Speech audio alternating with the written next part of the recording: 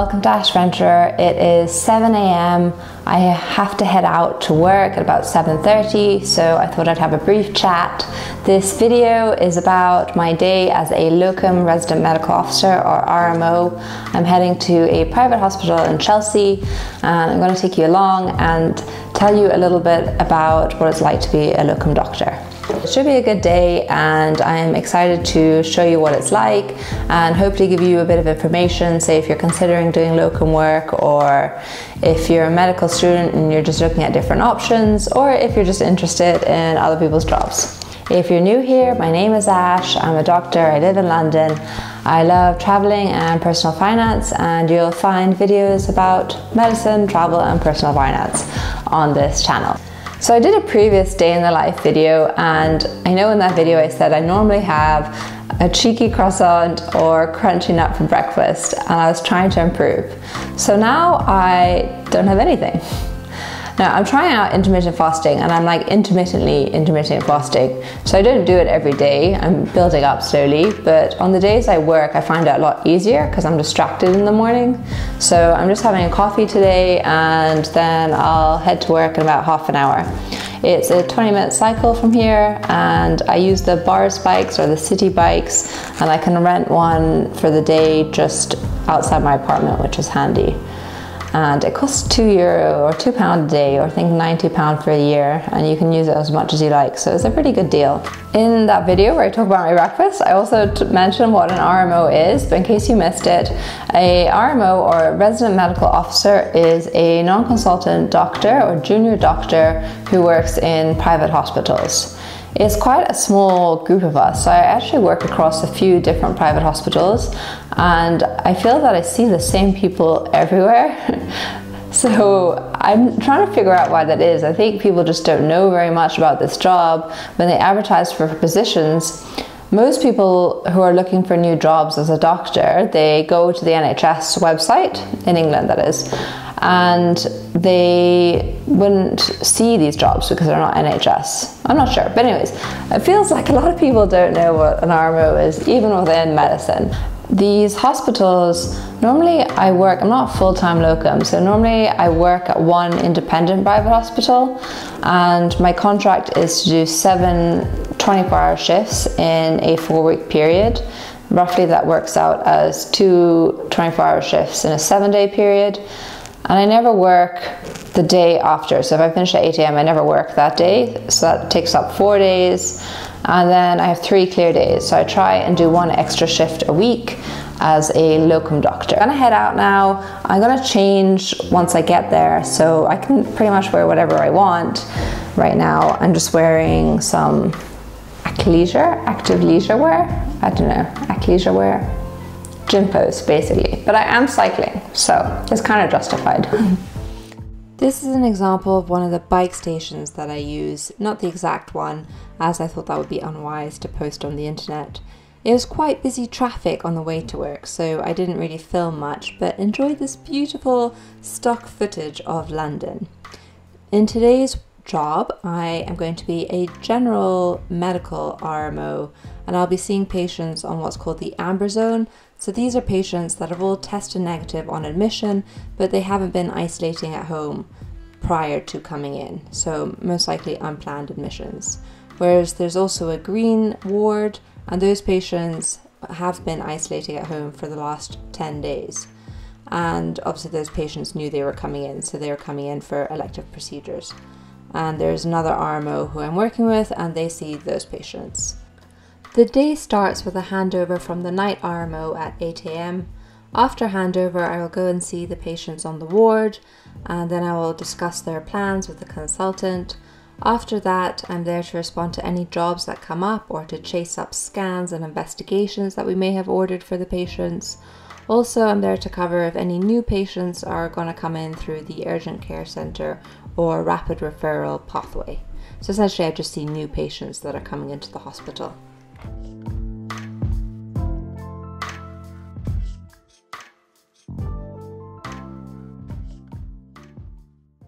Hi everyone, so it's 11:30 a.m. I've seen all the patients on the ward.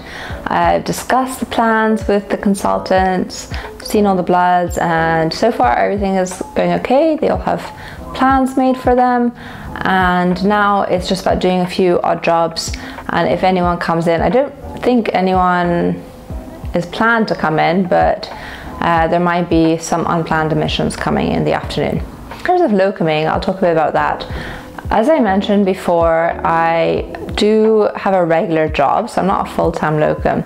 And I think there's definitely some advantages in that. It gives you just some security. Like, I know I'm getting a certain amount of income every month. If I get sick, I will still get paid. Like, I have sick leave, I can take annual leave. Whereas if you're a full-time locum, you do need to consider that. I've heard some people that they had a contact, so they had to isolate at home for 14 days or 10 days. So that means 10 days of no pay. And say if it's an unscheduled 10 days and you're relying on the money, it can be quite difficult. Equally, if you want to go on holiday, you don't have any annual leave if you're a full-time locum. You just work a lot and then I guess build up an amount, and you know you're not going to be earning anything in that time you're away. On the flip side, I do have to do those 7 shifts every month, and I have to work my locums around those shifts. I mean, 7 shifts is not that bad, but so I can't complain. This particular hospital is part of a group of private hospitals. It's one of the, I think maybe the largest group of private hospitals in the UK. Once you apply to be a locum on their bank, is what it's called, you do an interview, you do lots of documents, they send them your whole life history, get it verified by a lot of people, and when you're finally accepted, then you can work across all the sites, which is really nice, and it just means you're more likely to get locum work. All the shifts come up on an app. Once a shift comes up, you apply for it. So then in each hospital there is a lead RMO, or there's a rota coordinator, and they're the people that are approving the locum shifts.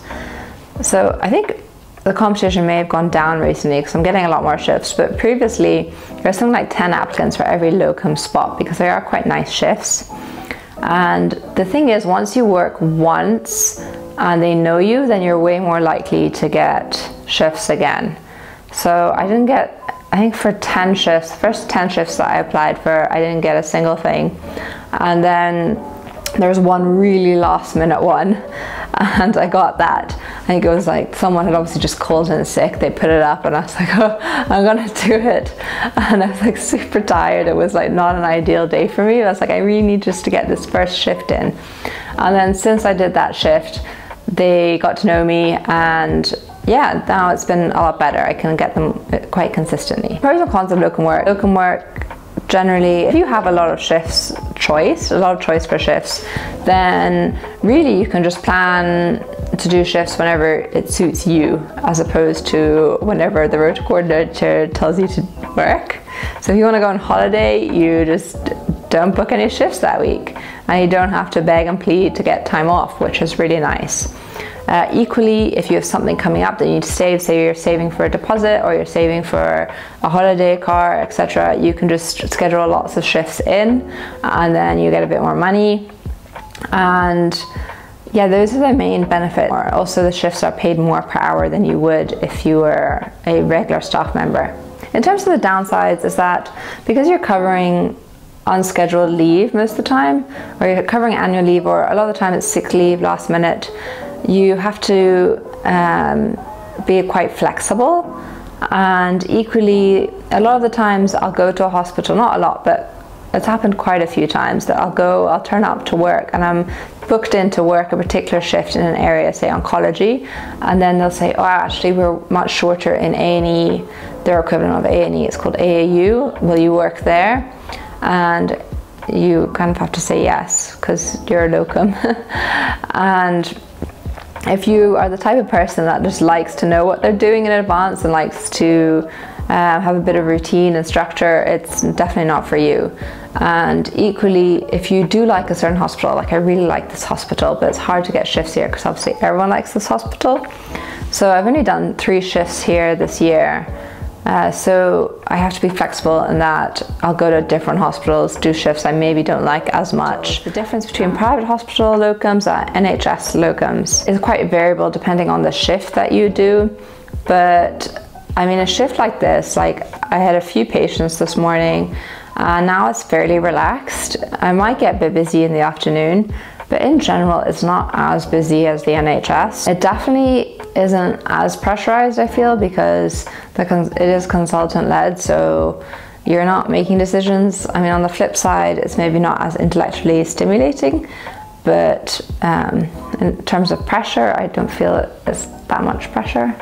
You do have to pay a bit more for insurance. So because you're working in a private hospital, you get separate indemnity insurance, and you have to tell them that you're working in a private hospital and you disclose your salary, and it works out a bit more. The benefits of the food and everything. So I did talk about that in the previous video, and everyone seems to, they like the food and the fact that I get nice toiletries. Those are the comments I always get.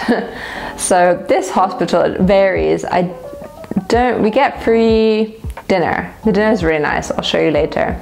But there's a whole big menu. It's actually the patient menu, and we can order off that. And yeah, we'll have dinner about 6:30. It's great.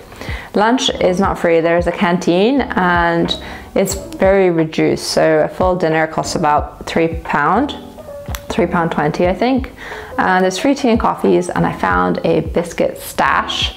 So that's nice. It's just a cupboard full of biscuits. I hope that we're allowed to take them because I have been taking them. Nobody said anything, so yeah. There's also like nice teas, which is also a big benefit. I like tea. And the coffee machine. This is said coffee machine. You got all those different options, so that's nice. And that's the biscuit that I stole. It's actually 2 biscuits, and the on-call phones.